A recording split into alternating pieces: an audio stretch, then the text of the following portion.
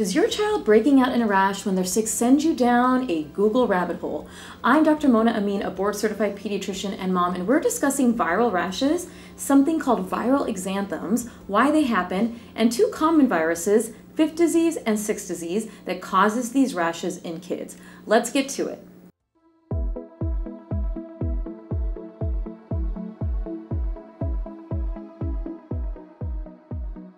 As a pediatrician, I constantly get worried parents or friends showing me rashes on their child. There are many reasons a child can get a rash, ranging from infections, including bacteria and viruses, allergic reactions, eczema, heat, insect bites, drug reactions, autoimmune conditions, irritation, and sometimes idiopathic, which means we don't know why they got the rash. That's a fun reason, right? In this video, we're talking about viral rashes, namely what a viral exanthem is, and also common childhood viruses that cause rashes. Fifth disease, or slap cheek or Parvovirus B19, and sixth disease, or Roseola. A part 2 of this viral rash series will include measles and chickenpox, which thankfully we have vaccines for, but with the anti-vaccine movement, it's important to know what these look like.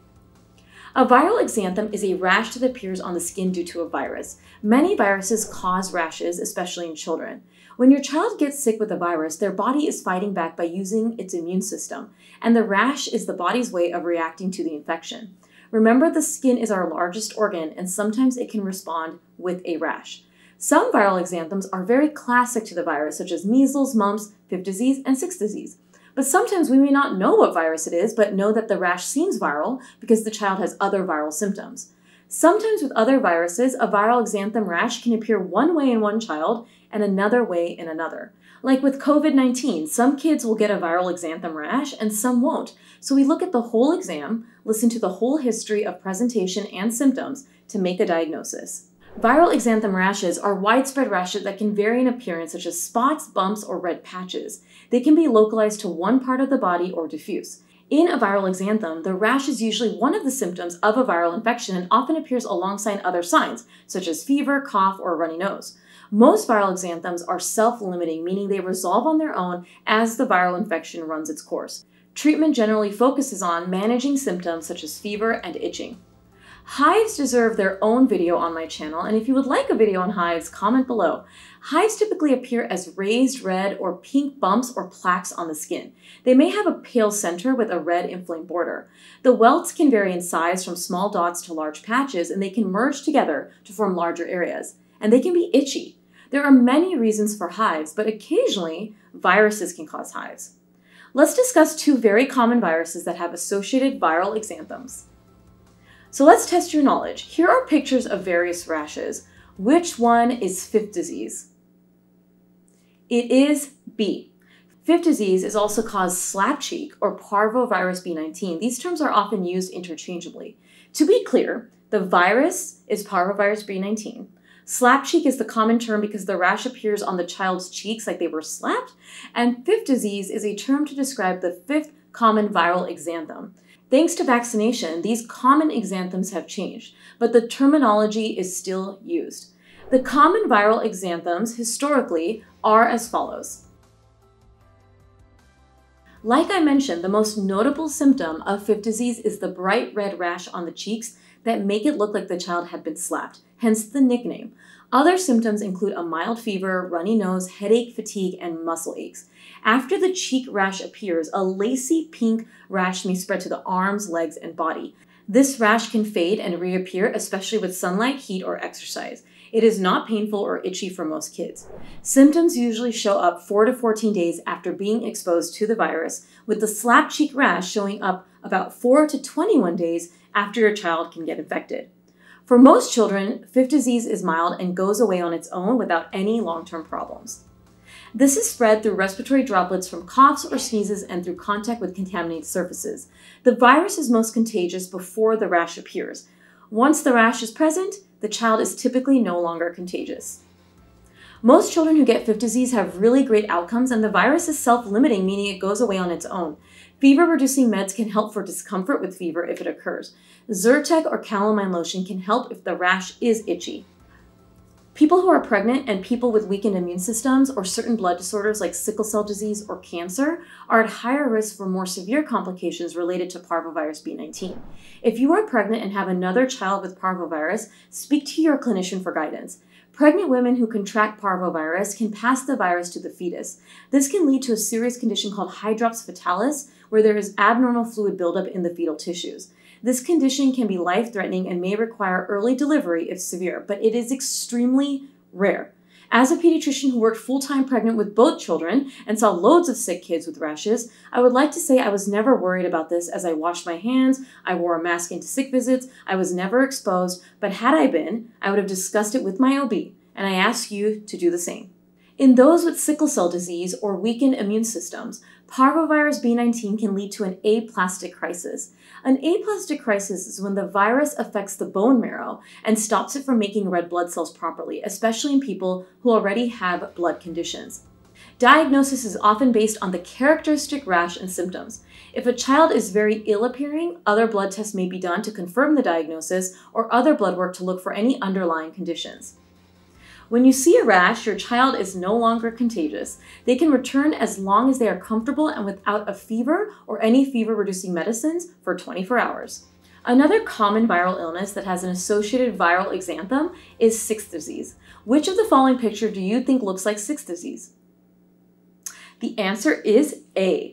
Sixth disease is also known as Roseola and is caused by the human herpes virus 6 or HHV6 and is a common viral infection in young children typically between 6 months and 2 years old. Although it is usually caused by human herpes virus 6 or HHV6, it can sometimes be caused by human herpes virus 7. People hear herpes virus and automatically think genital herpes, but these are very different viruses, just classified into the same viral family.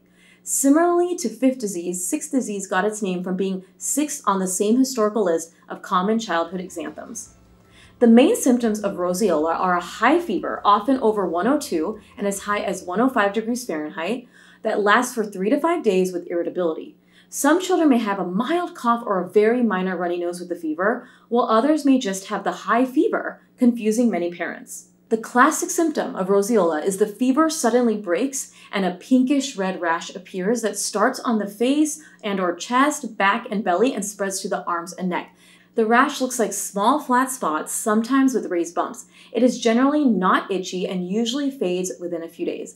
The amount of parents that come in that think I'm some sort of wizard to know exactly what the diagnosis is astounding. But this is a very common rash and viral exanthem that we see, so your pediatrician should know what it looks like. Roseola is spread through respiratory droplets and saliva, meaning that when an infected person coughs, sneezes, or talks, tiny droplets carrying the virus can be inhaled or come into contact with someone else. Close contact with saliva can also pass on the disease, such as sharing cups, utensils, or toys that an infected child puts in their mouth.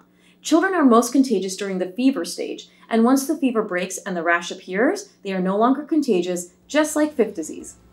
Roseola is generally mild and doesn't cause any serious complications as the rash and fever go away on their own. However, the high fever can sometimes cause febrile seizures in about 10 to 15% of kids. Febrile seizures are alarming, but generally are not harmful, especially febrile seizures associated with roseola. For more information on febrile seizures, see my YouTube video dedicated completely to this topic. As roseola is a virus, antibiotics won't help. The best approach to managing symptoms is to give fluids, use acetaminophen or ibuprofen for the discomfort associated with fever, and rest. The fever will go away on its own after a few days and is not bothersome to the child. Commonly, parents often come in during the first 3 days when the child has a high fever and are subjected to urine studies and blood work thinking it may be a UTI. If your child is consolable, hydrated, interactive at baseline, a UTI is unlikely and you can monitor closely. I have commonly seen roseola mistaken for ear infections and UTI workups in those first few days of high fever, when close monitoring can be better if the child looks well appearing, for things like hydration status, irritability, breathing, and more things like in my fever YouTube video. When they are fever-free and fever-reducing med-free for 24 hours, they can return to school. With viral exanthems, including fifth and sixth disease, it is important to contact your child's clinician for the following reasons. If the fever lasts more than 5 days, or they are irritable, dehydrated, having difficulty breathing, or inconsolable with any number of days of fever, make sure to watch this really important video for more. if your child experiences a febrile seizure, if the rash is getting worse, not improving, or bothering the child, if the rash looks unusual and you're not sure of the diagnosis, or if your child already has a weakened immune system. You know your child best, and if they seem extremely unwell, even though you feel like you have a diagnosis, you should also contact your child's clinician. Generally, viral exanthems look worse than what is actually going on inside of your child's body. The key is to understand that they are self-limiting and that they get better on their own, but to also know when to seek care. And I hope this video provided you with that key information. If you found this video helpful, please give it a thumbs up sign, share, and subscribe for more content tailored to help you understand your child's health, development, and behavior with confidence. Comment below with any questions, comments, or personal experiences with these viruses. I hope I brought more confidence into your parenting journey. Stay informed, stay empowered, and I'll see you all next time. Stay well.